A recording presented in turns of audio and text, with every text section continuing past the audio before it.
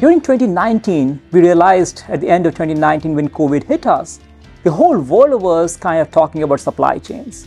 And we realized that supply chains have been transforming during the recent past.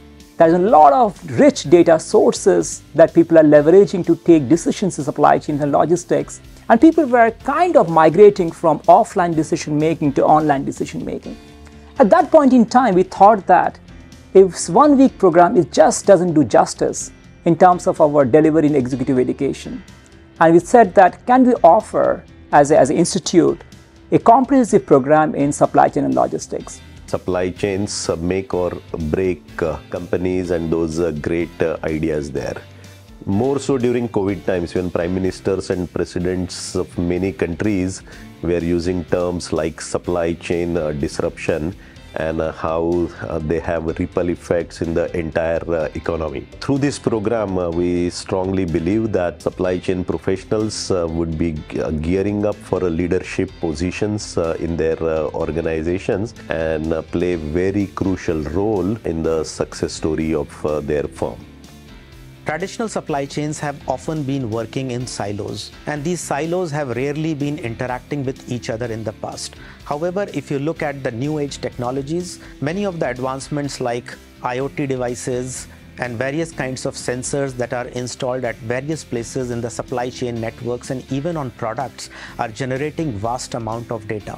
It is important to capitalize on this data using AI and ML tools, on which this program strongly focuses as well. This curriculum becomes very important to grow the next leaders who will be taking up responsibilities to improve the supply chain and bring India to an age of where it can take off into the next generation of advanced economy.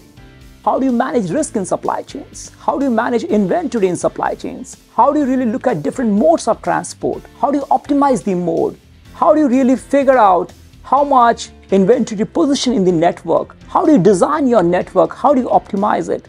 These questions are always there, but the way of thinking and the fresh look at these problems have changed because of availability of new data sources. And this program exactly targets all the executives who have a passion towards this kind of a learning, this kind of a method, and taking a comprehensive look in the supply chains. I found the curriculum quite exhaustive. Each week we were required to thoroughly examine a case study. The online classes gave us an opportunity to discuss the business model threadbare.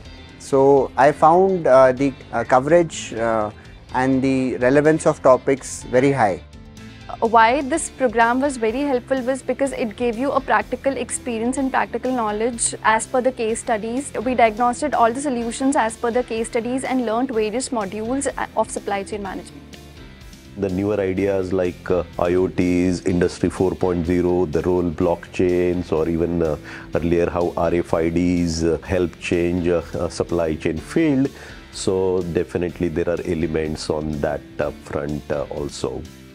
Now I am a better project manager at my organization and leading my projects from end to end, which includes the supply management role as well. So the overview given by this program to me and my knowledge on supply chain has gained a tremendous depth. The curriculum was very, very relevant in current context of disruptions across supply chains and with geopolitical situations, countries looking at alternate source of supplies.